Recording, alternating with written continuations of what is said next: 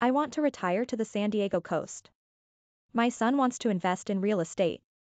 Should I rent a home? Dear MarketWatch, my husband and I are both retired. We would like to enjoy retirement on the San Diego coast without having to sell our house. Let's start with the latter. Renting to family isn't for the faint of heart in the most straightforward of circumstances. I don't know what you and your husband's relationship with your son is like. If the IRS determines a home is being used for personal purposes, limitations may apply regarding rental expense deduction. According to the American Institute of Certified Tax Planners, a taxpayer may be able to give their relative a small price break by using what is known as a good tenant discount.